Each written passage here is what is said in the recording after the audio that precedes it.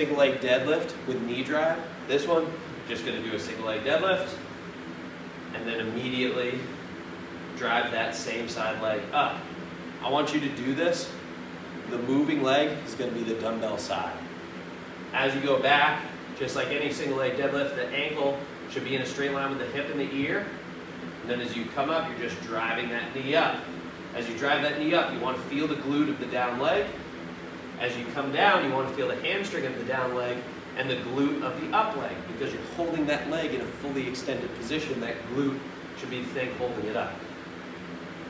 As you go through this position, very fluidly, if you need to, try to just do one full rep, very fluid, and then you can segment it out. Take a breather and go again.